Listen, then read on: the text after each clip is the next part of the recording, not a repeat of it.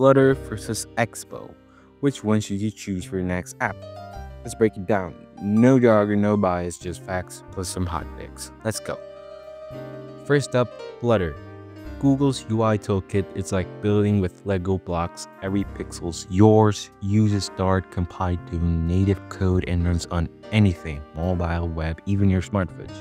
Okay, maybe not yet. Expo, think of it as React Native's best friend. It supercharges JavaScript, TypeScript with pre-built tools, no native code headaches. Just hit, go, and boom.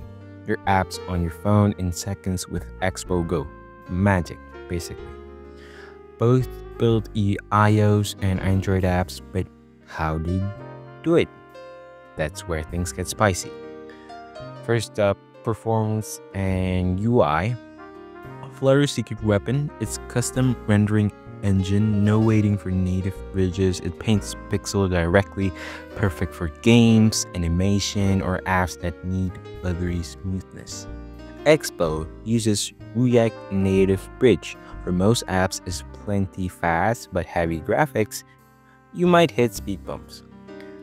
Through with Expo's gear, they're catching up. So for this winner, Flutter for raw power, Expo for good enough speed with less complexity. But hey, most apps aren't Fortnite. Development speed and tools. Flutter's hot reload is legendary. Change code, see it instantly, but you'll need Xcode or Android Studio for final builds. Expo, scan a QR code with Expo Go and your app's live. No compiling, plus their SDK has everything. Camera, notifications, no native code needed. Need a specific native library?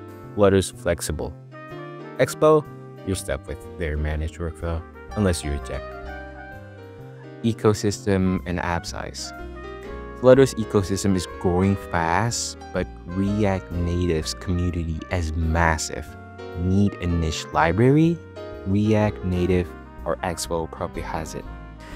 Flutter apps are bigger thanks to that built-in engine, while Expo also a bit chunky, but Expo application services helps shrink things down.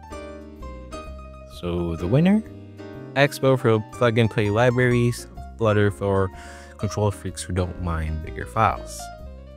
The final verdict. Which should you pick? Flutter, if you want pixel-perfect UIs and max performance, you're cool. Running Dart, you're targeting multiple platform, desktop, web, etc. Expo, if you love JavaScript or React and want to prototype fast with minimal setup, you're okay staying with Expo generous sandbox. When Expo ejects versus when Flutter compiles. Both rock, but if you need hardcore native tweaks, Flutter's your pal. Just want to ship? Expo's the MVP.